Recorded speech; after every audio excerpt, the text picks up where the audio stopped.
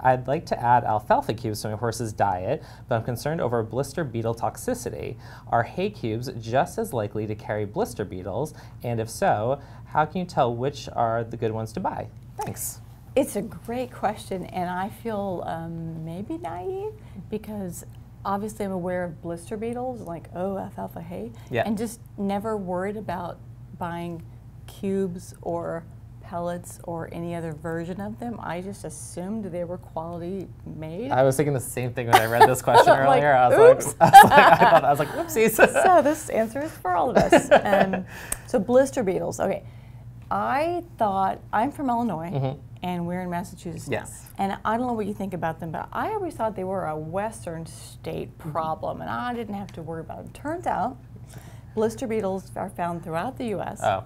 And they're more common in the East and the South. Whoops. Whoops. We would have failed. Thank you for asking this question, Jennifer. There's a couple different species of blister beetles, and the one that is most toxic is the three-striped blister beetle. That does sound pretty intense. It does, but also easy to recognize them, right? Because one of the things we'll talk about is you should inspect your hay. Not the hay cubes and pellets, but actual just hay. So they produce a substance called cantharidin. That's the toxic agent. And it's quite toxic to horses and other species, but horses seem to be particularly sensitive to it.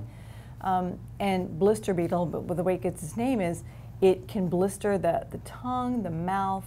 One of the first signs is horses that don't normally play in their water. Because you can imagine it makes their mouth feel better. If you've got blisters and ulcers and things, that they dunk their head in the water and they aggressively play and splash. You're like, something's going on there. That's right, that's right. So that's one of those reasons why you have to know your own horse. But it really creates that same blistering and ulcer effect throughout the GI system. Oh, really? So bloody diarrhea is another sign. Oh, a colic is probably the first sign you may see. And it does the same damage to the renal or the urinary tract, to the kidneys. Oh my gosh. Yeah, so you could see bloody urine. It can kill a horse. If you get a large amount of blister beetles or the cantharidin, the toxic principle, it can kill a horse in as little as like 6 hours. 6 hours? Yeah. Yeah, so if you're in an area and you're feeding alfalfa, you have to recognize the signs and you have to call your vet. Now, because colic is one of the first signs, and we're calling our vet about colic anyway, you know, as long as you follow that principle, you're probably okay. Yeah. So we talked about the signs. Things an alfalfa buyer should do is know the supplier. So don't just buy alfalfa from anybody because it's got to be quality.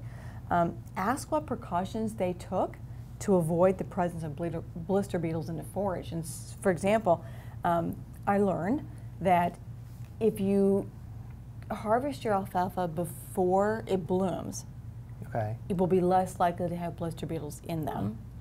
If your first cutting is, if you can get it done, weather permitting, before May, and then they tend to emerge from the ground in June, July, and August.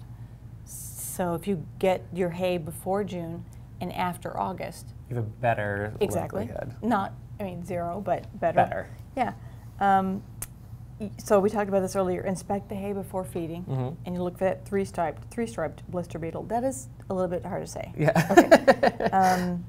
And then know the signs of blister beetle poisoning. Now, I did find one company that has produces hay, alfalfa hay nationwide, and has a pretty extensive quality program for ensuring that their cubes and pellets don't have blister beetles in them. Here's one more scary factoid. It's not just, the cantharidin is not just in the beetle themselves, but it can be released into the hay. And so even if you inspect and there's no blister beetle bodies, there can still be the cantharidin. Oh, yeah. I know. So anyway, this is what this Let's company hope you're says. giving good news on that one. And I'm going to go ahead and read their name because I'm reading this verbatim from their website, and I think that they are doing such a good job, they deserve the credit. Yeah, absolutely. All right. From harvesting and manufacturing perspectives, Stanley, you've heard of Stanley, we sell the appleberry cookies, has well-established QA processes at their farms, production facilities, and distribution centers to detect and eliminate insect infestations. Furthermore, Stanley's quality assurance personnel continue to be diligent and regularly contact the University of Idaho Extension offices in each county near their forage sources. So see, they contact their county extension office. And then they harvest their forage before abundant blooms exist to provide high quality, high protein products and cut down on pests. Also, and I thought this part was really cool, Stanley Farm personnel scout fields 7 to 8 days prior to harvest to ensure that pests of all kinds are not present. These 3-striped blister beetles tend to, like, if there's one adult here and there in the hay, it might not be so bad, but this insect swarms. And so if a swarm gets trapped into the alfalfa when it's harvested, when it's cut, that's when you run into problems. Yeah. So by walking the fields right before they harvest. To make sure. Yeah, that was really good practice. So that's my answer to how can you make sure that the product you're feeding is quality. And to your point, Stanley does do a great job. We do sell some of their treats and things like that. So if you stick with a reputable, recognized brand, then I think you're in great shape.